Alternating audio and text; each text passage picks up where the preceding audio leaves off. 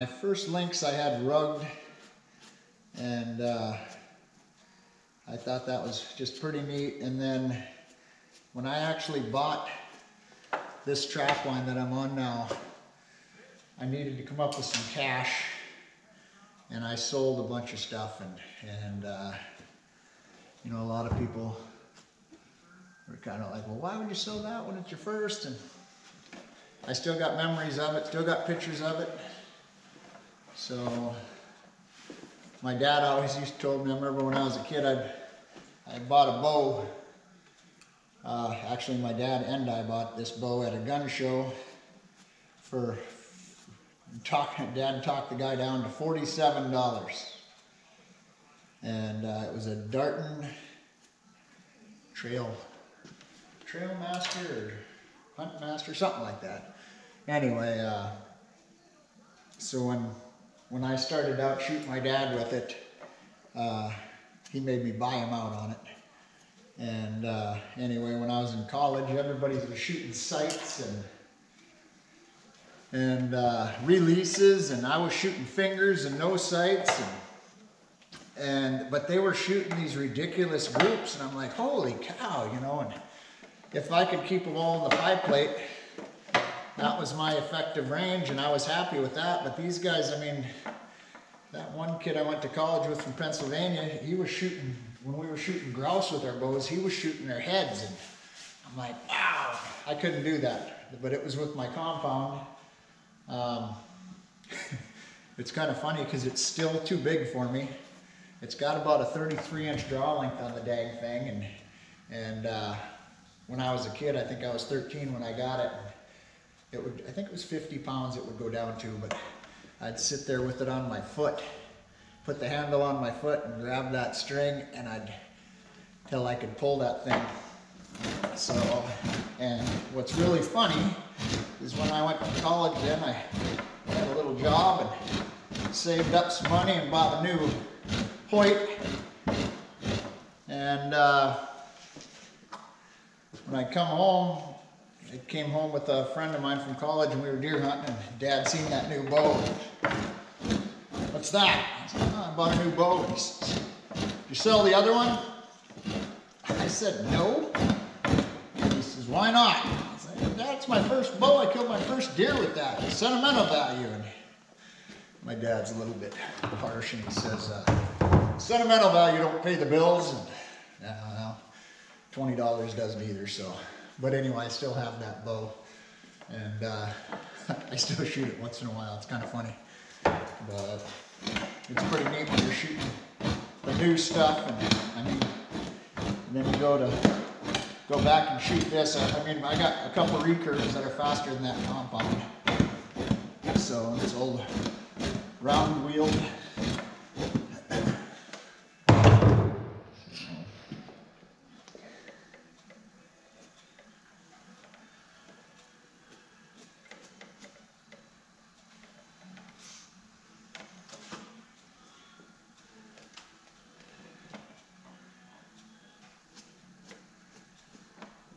I still haven't caught a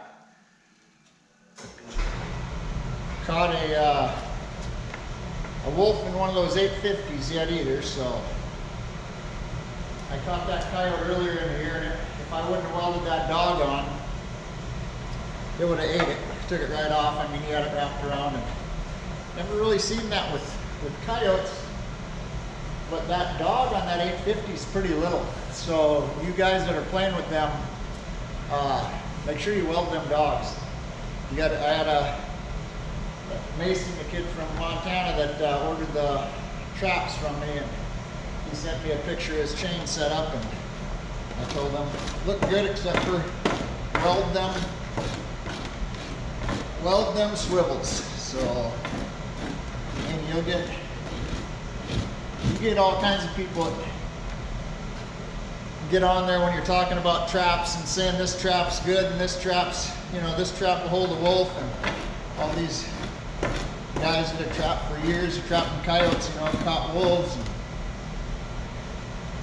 the reason that you're holding that wolf, most of the time it's because it's a pup, and those pups don't really fight it. And you can tell that by they're not chewing. And another thing is your trap check time. So when you start checking your traps every 24 hours, that'll save you. But if you leave a big adult wolf in a trap, he's going to find the weaknesses in them and be gone. So yeah, those number 3 Bridgers that I use, 4 coil, but they're highly modified.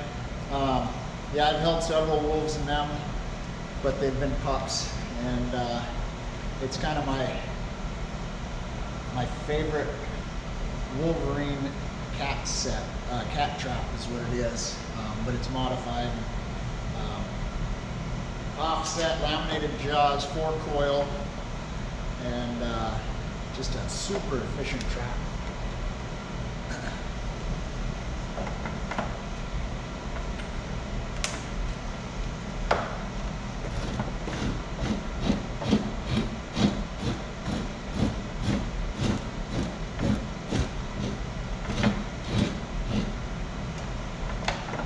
So like a lot of you guys, some of you I've met, this Alaska John on there, so he was down here. Went and did a wolf seminar down in Montana. Oh, it's been a few years ago now. I met him and his grandson down there. It's kind of cool. So I've had a journal on Trapperman for quite a few years, and you get to talking with guys on that, and just chatting back and forth with each other, and then that's kind of how I think I got to go down to Idaho and Montana to do some wolf seminars, and then to meet a bunch of those guys that are on Trapperman, you know, and now I'm friends with them. It was pretty neat. And through the what was really neat, when I had cancer, I was down in Minnesota in Mayo Clinic. And one of the guys from Trapperman that has been following my journal stopped by, I guess called my sister, because she had posted something on Trapperman. And anyway, so he called my sister and actually came by and seen me. So that was pretty neat. And then when I went to Idaho, I met all them guys, and Justin Webb, and you know, I talked with him on Facebook and sent traps down to him for donations for the Foundation for Wildlife Management.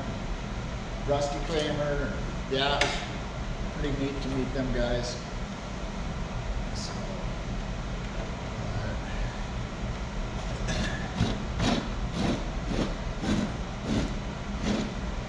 So you can see when I was skinning and I get to the neck, I start to do a lot more clean skinning, because it's tough to get that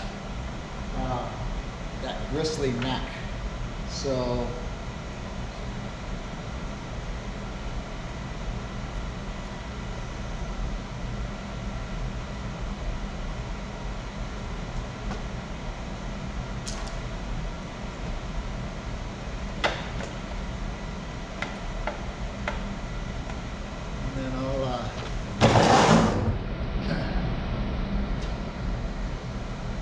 she's not really taxidermy. I mean, you can taxidermy mount her easy, but I don't think she'll sell to be mounted. So, but I still split the lips and I shared.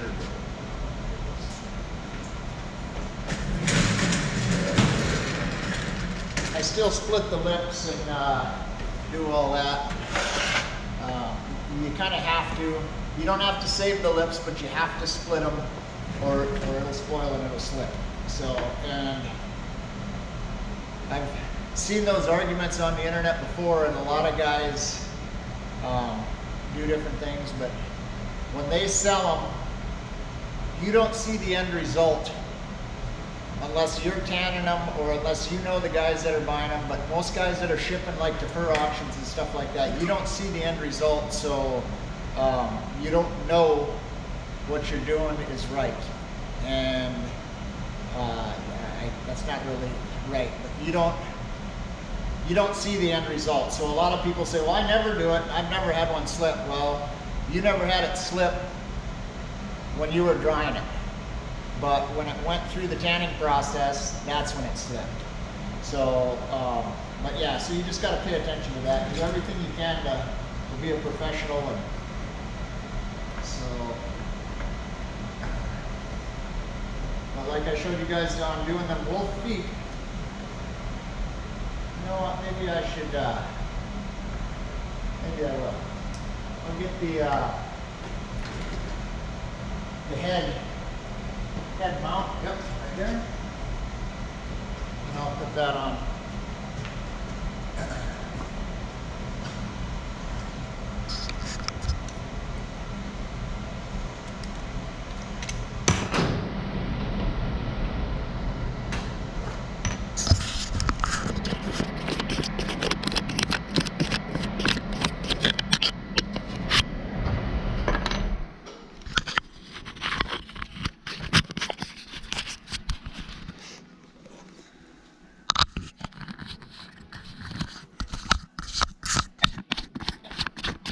Well, I'm thinking I'm going to show you guys that bow.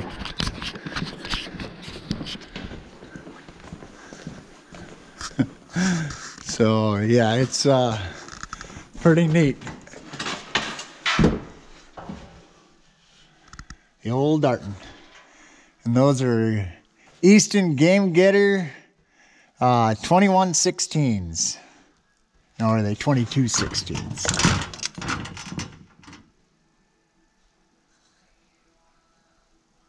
2117, sorry.